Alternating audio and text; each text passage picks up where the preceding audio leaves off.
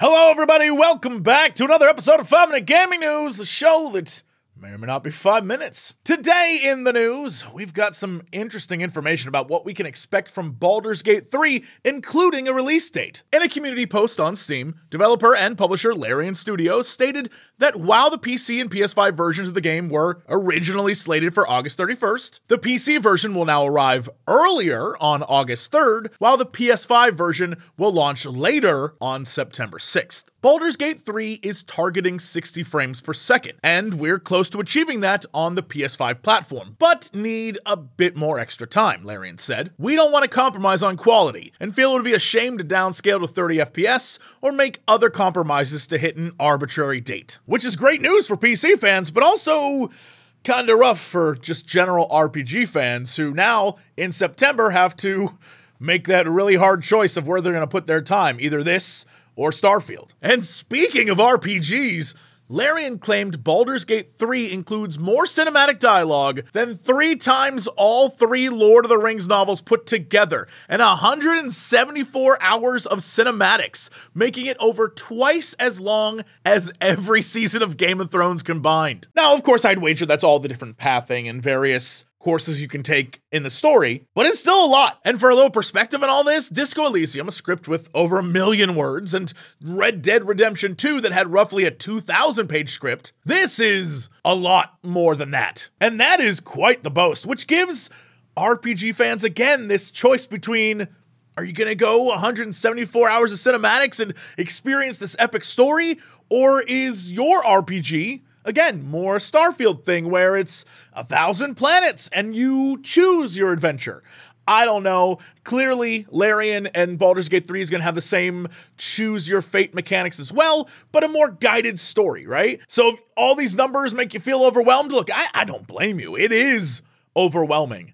But I think we're sort of in this weird, we gotta play as fast and as much as we can kind of culture right now, especially with streaming, where every damn streamer's like, I gotta get through 50 hours of a game in this weekend or else I'm gonna miss the other 12 games that are coming out. I just want to say, you don't really have to play that fast. You can just play it on your own time, when you have time, experience the story, get involved with it.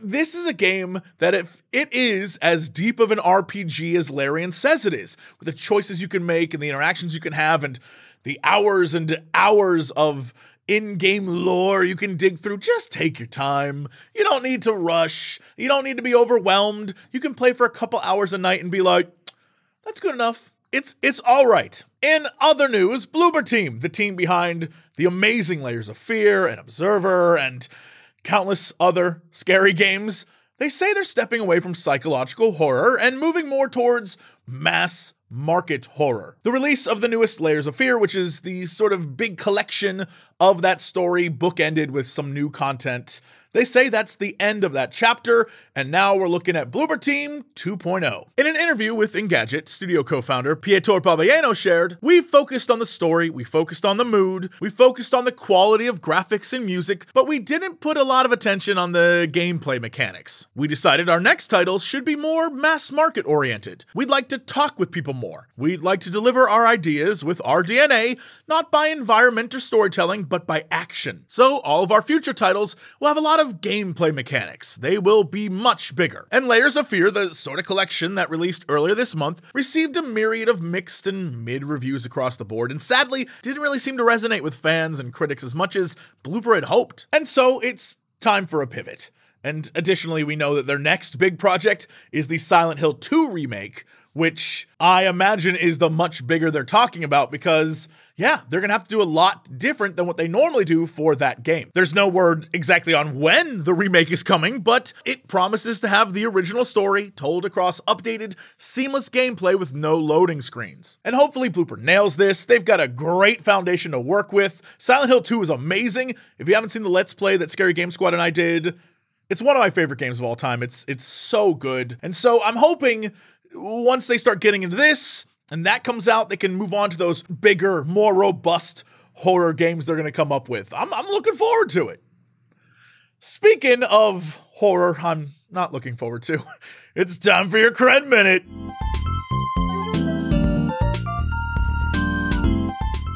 Hello everybody, how's it going? It's me, Crendor, and welcome back to the Crenminute, my once-a-week segment where I get to talk about whatever I want for a minute. But today, we're talking about Jesse Cox. That's right, the Jesse Cox has hit 1 million YouTube subscribers. Congratulations, Jesse Cox, on hitting the big 1,000,000. I had to think about that in my head. I was like, how many times was I saying zero? So congratulations, you know, long time coming. My partner over at youtube.com/Cox and Crendor podcast, all one word, one of the best podcasts on the internet, and also one of the worst podcasts on the internet. And, you know, playing games back in the day, doing a whole bunch of stuff. So congratulations. And, you know, I hope you have a fun time picking out which version of Skyrim out of the 400 to play for completing your Let's Play you said you'd do. See ya. Thanks, Crendor. Anyway, that is it for me. Thanks so much. I'll see you all Monday for another episode of 5 Minute Gaming News.